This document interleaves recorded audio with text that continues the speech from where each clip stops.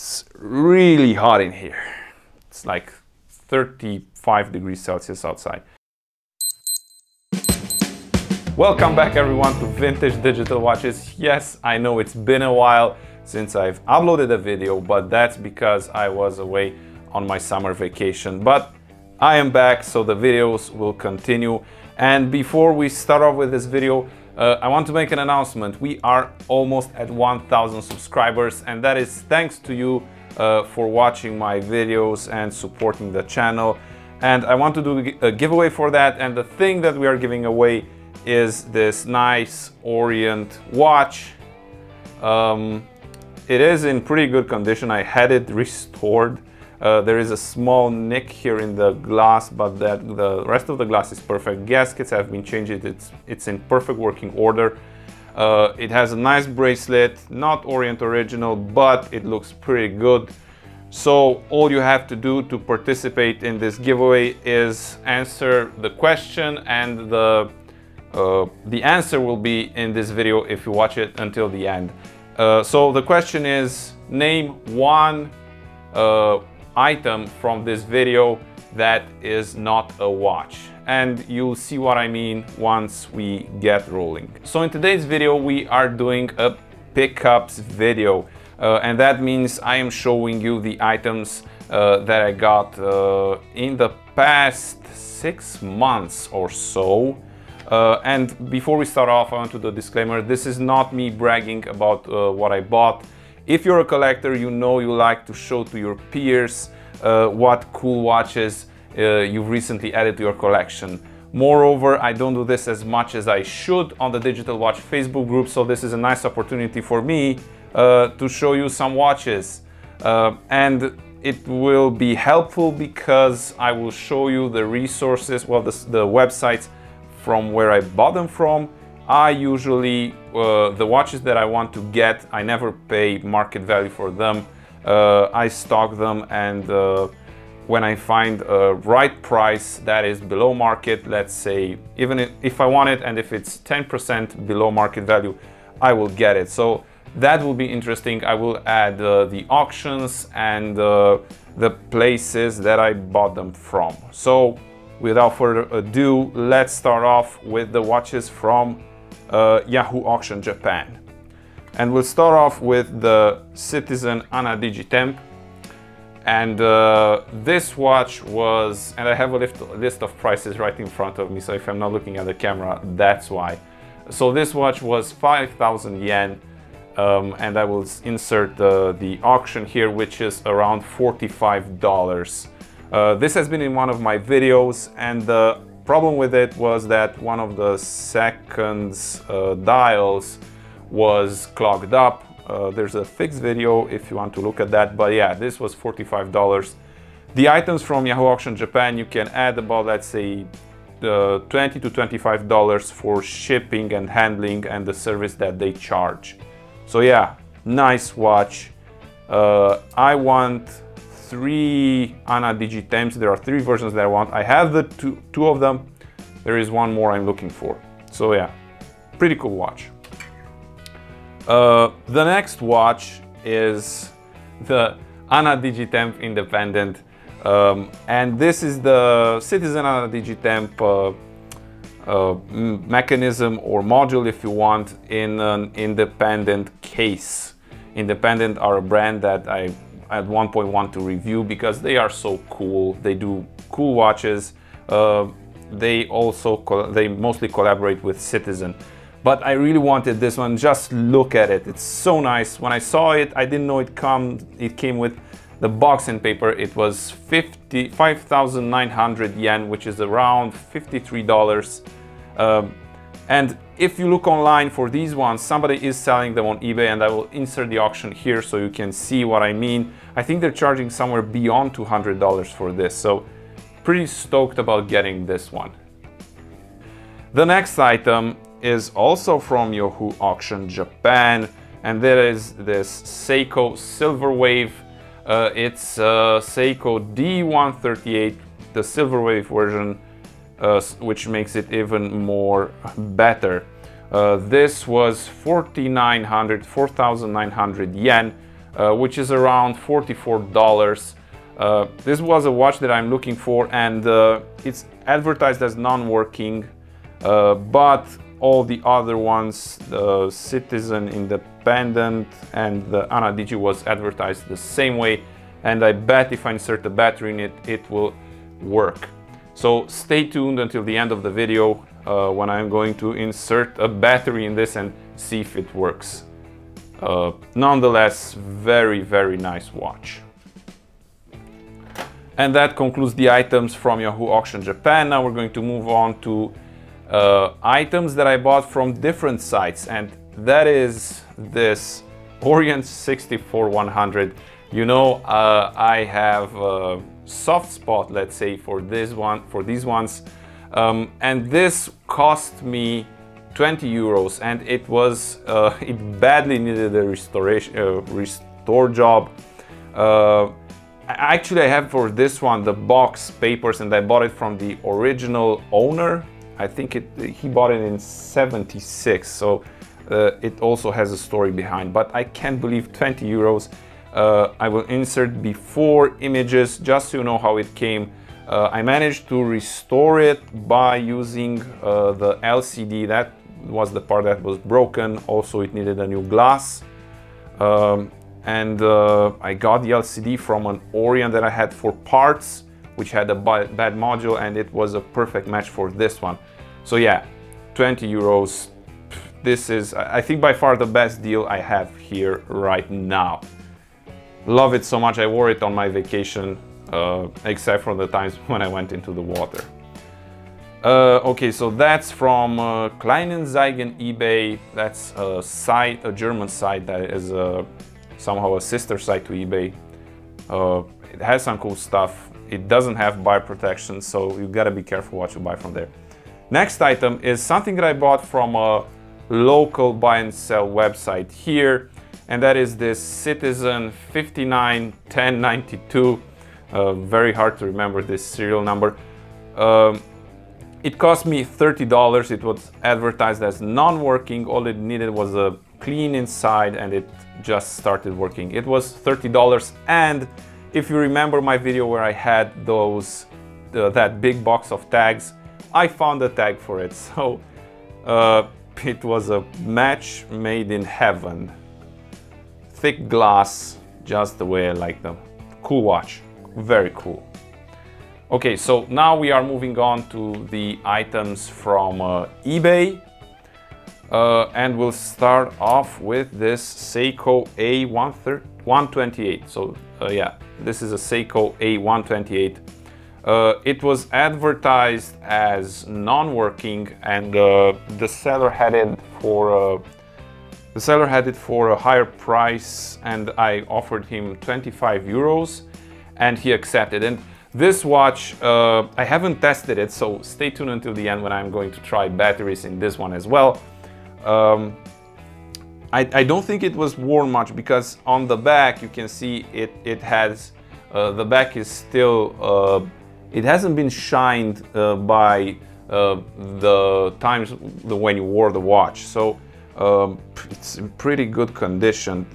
That's what attracted me. I wasn't looking for this model specifically, but when I accidentally stumbled upon it, I just had to ask if he accepted an offer, and he did, so I got it for 25 euros. Next item is, well, I bought two of these because I think they're going to run out, and these are Casio DBC 3063 cases, and they are new, and there is a guy, and I'm going to insert the auction here. You will see his name there. He sells a bunch of parts, original Casio parts I previously bought from him, so in checking them in detail, they are original. So why I bought these cases is because I frequently stumble upon, even on flea markets, these modules with a very damaged case, and by using these I can actually make a watch which is going to be in super good condition. They give you also the original bands, So yeah, these I bought two, but one of these will cost you $19 delivered. And he used to have them for $14, but now he has them for $19. Why not get two? One I will wear, one I will keep in the collection, and I think they will run out pretty fast. So if you already have a watch like this, just change the case. It's a quick job and you have a nice one. The next item is a Seiko that I have been looking for a while, and it was on my list. I didn't even have it in my saved search, but it's the Seiko D229, and this has only 2 buttons, and it's settable from the crown. Sorry, it has the buttons on the front as well. But the nice thing about it is that you can set it from the crown.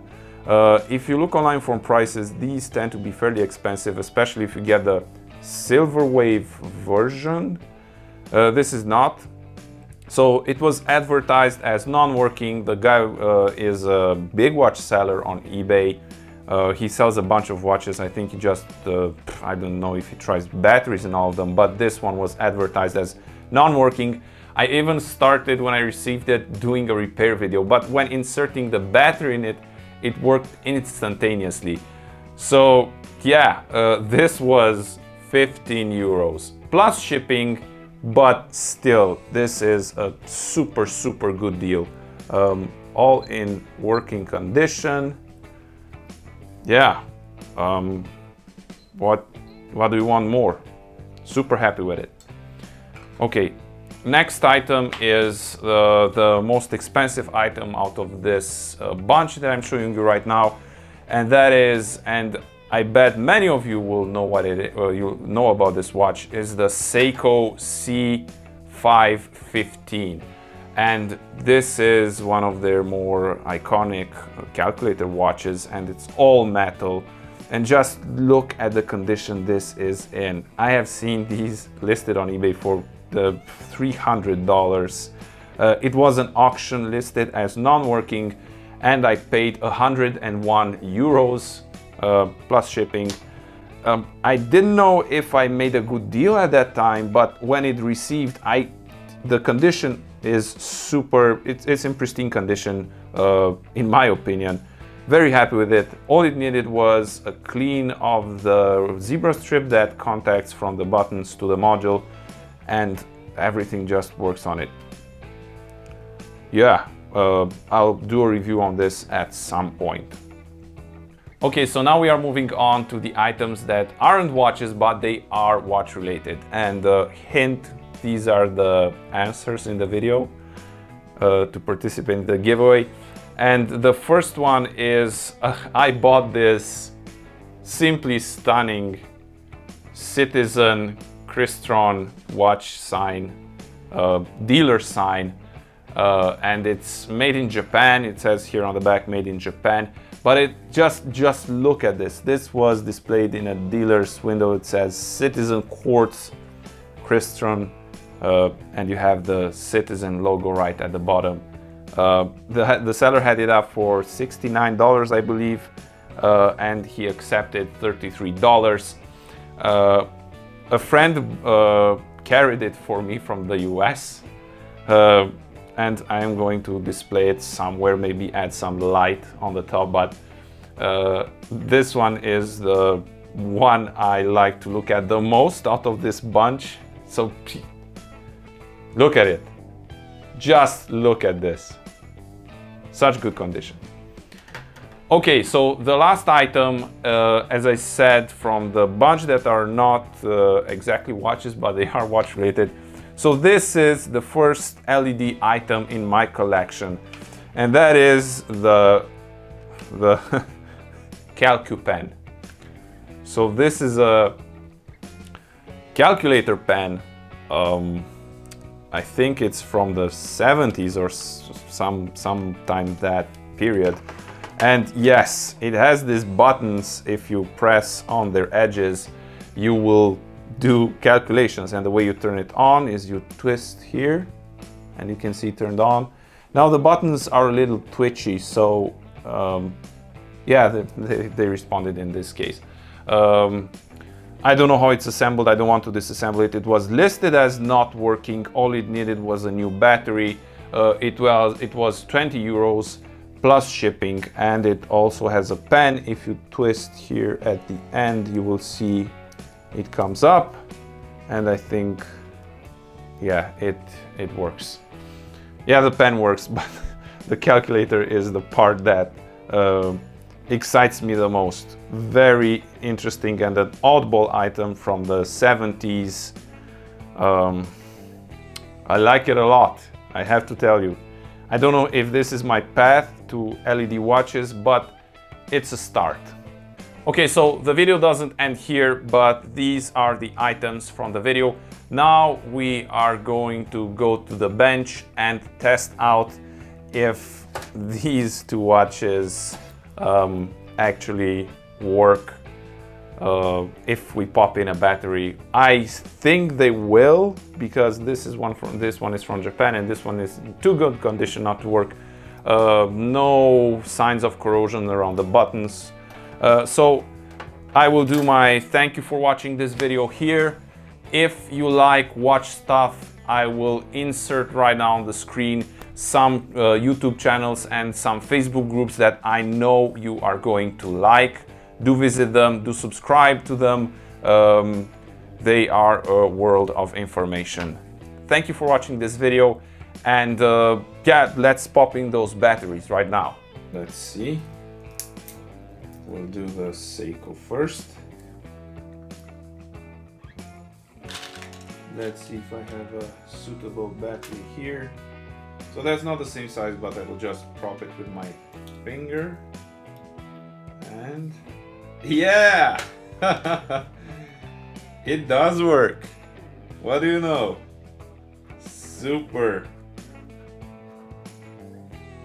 And now I really want to see if this one works, because this is an expensive watch if you want to buy it as a working condition item. SR1120 battery. I don't think I have one of these here. Right, so clean table. And that's the problem with having open batteries around. You never know if they still hold the charge. Yes, this one is good, 1.5. And it does display some mumbo jumbo. So this will be definitely a good candidate for a fixed video. And yeah, those are the pickups.